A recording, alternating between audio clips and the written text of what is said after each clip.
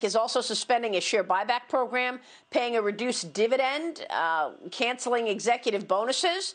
Ryan, this is a serious hit. Yeah. Is it just Credit Suisse, or do you think the Archegos fallout happens throughout the banking sector?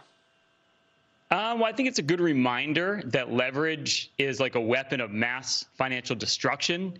And a lot of investors right now are using a lot of leverage on their portfolio. And this isn't the first time this year we've seen this, Maria.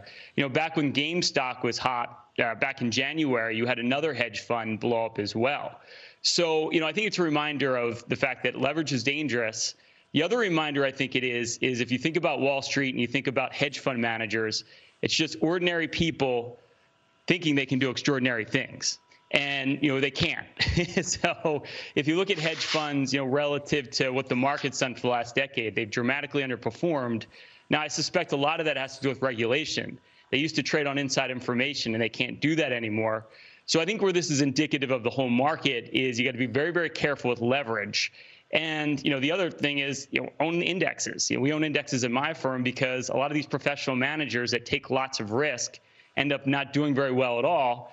And let's face it, if you can listen at 7 a.m. every Tuesday to Dennis Gartman at Sage Wisdom, Ryan Payne, Sage Wisdom, you can quote T.S. Eliot. That's where you want to get your information from, not these leverage strategies that never end up well.